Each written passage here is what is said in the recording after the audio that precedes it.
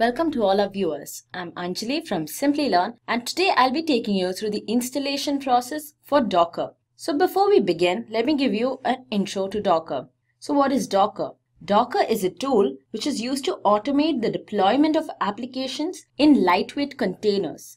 So when I say containers, I mean a software package that consists of all the dependencies required to run the particular application. And when you deploy containers, you're basically providing the capability for the application to run in any kind of environment. So Dockers have multiple features, some of which are that multiple containers can run on the same hardware. It has very high productivity when compared to virtual machines. It maintains isolated applications and has a very quick and easy configuration process. So now let's begin with the demo. We'll be installing Docker on an Ubuntu system. So this is my system. I just open the terminal. So the first thing you can start with is removing any Docker installation that you probably already have present in your system if you want to start from scratch. So this is the command to do so. Sudo apt-get remove docker docker engine docker.io. Enter your password and Docker is removed. So now we'll start from scratch and we'll install Docker once again. Before that, I'll just clear my screen. Okay, so before I install Docker, let me just ensure that all the softwares on my system currently is in its latest state. So sudo apt-get update.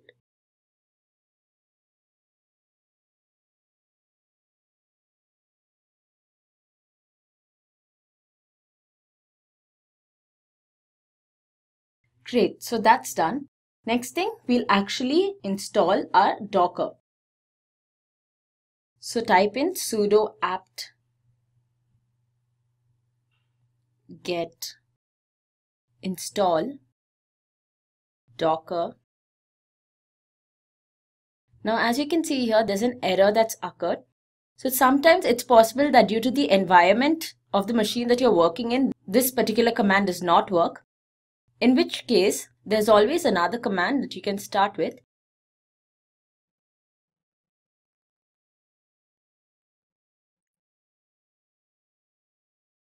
Just type docker install. And that by itself will give you the command you can use to install Docker. So as it says here, sudo apt install docker.io is a command that we will need to execute to install Docker. And after that, we'll execute the sudo snap install Docker. So sudo apt install docker.io first. And this will install your Docker. After that's done, we will have sudo snap install Docker. So snap install Docker installs a newly created snap package. They are basically some other dependencies for Docker that you'll have to install.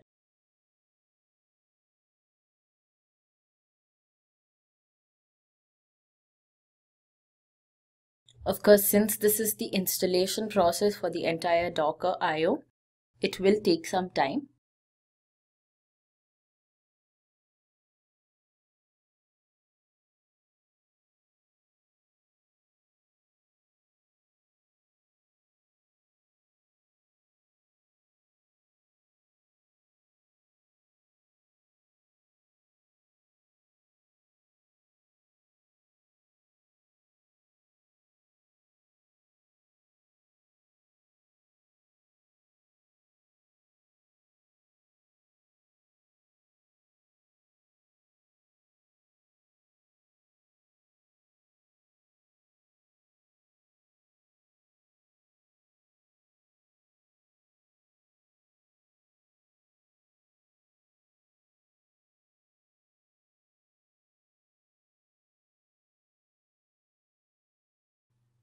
Great, so our Docker is installed. The next thing we do, as I mentioned earlier, is that we need to install all the dependency packages.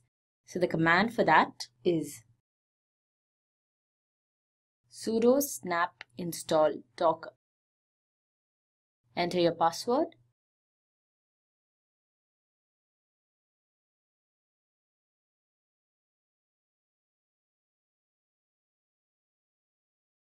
So with that, we have completed the installation process for Docker, but we'll perform a few more stages where we will test if the installation has been done right.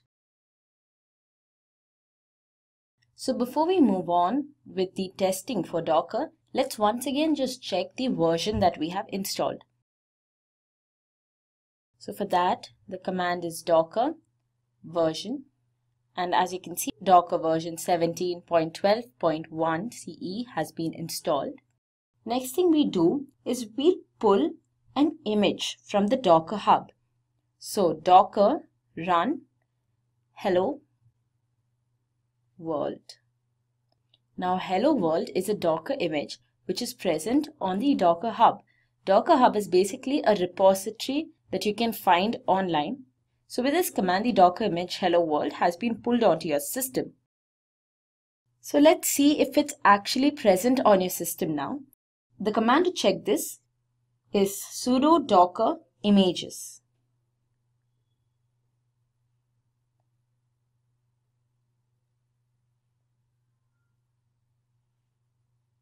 And as you can see here, hello world repository, this is present on our system currently.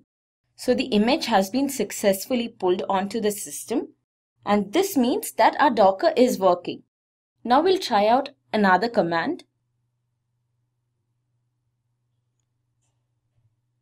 Sudo docker ps -a. This displays all the containers that you have pulled so far.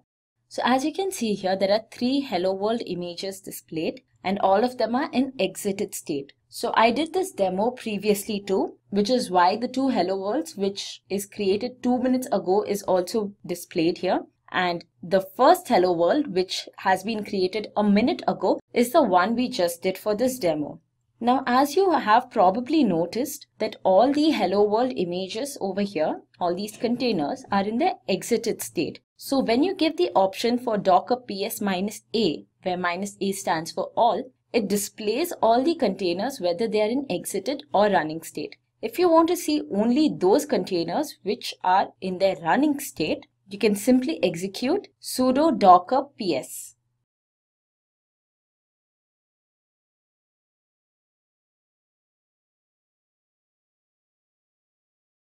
Sudo docker ps.